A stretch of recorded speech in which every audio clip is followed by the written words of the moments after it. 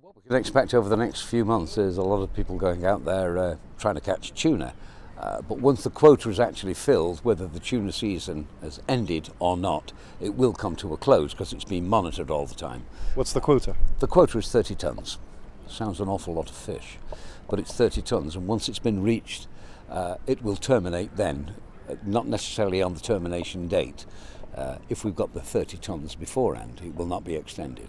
You're urging people to carry out ethical fishing practices, such as, for example, observing the fact that dolphins tend to navigate the same waters as tuna.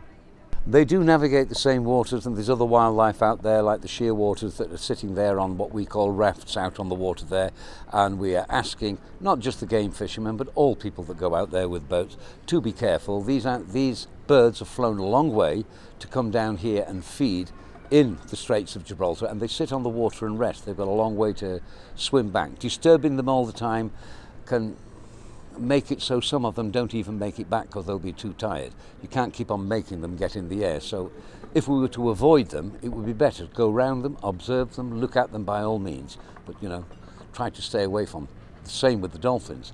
The dolphins are moving around the bay. They breed inside the bay itself. There are dolphin protocols where you're not supposed to approach them too closely. About 60 meters is within it. If they're following you on the same heading, you can continue. The dolphins are following your heading. But when they turn away, don't turn away and follow the dolphins assuming that they're following something under the water that you want to catch. They're not. They're just moving away from you because they need to rest. And in your experience, do people tend to follow these ethical fishing practices?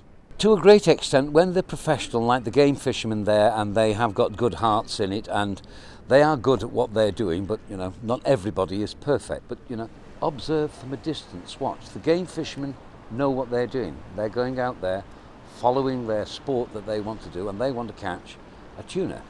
You've asked the government to carry out an assessment over the next few months of tuna fishing practices. To what end? Well, the great end to that is actually we're letting the greater public at large know that this is what we've been asking for years, and the Minister for the Environment has been pushing it and doing it. This is why he's got a fishing commission, and in truth it is already done. We have a quota, we have an establishment within the marine unit of the environment there going out there and watching now. We have a setup now where 24 hours a day there's a telephone call there. In the past we would catch the tuna and we'd bring them in. Now they have to be reported in, they have to be brought in. The environmental people have to see them, they have to weigh them, they have to measure them, take all the biometrics that they need for them. And this is happening 24 hours a day, in the week, during the weekdays, at the weekends and on bank holidays. There's a phone number for the game fishermen, which they know. They will phone, and the environmental people will be there to carry out their side of this objective.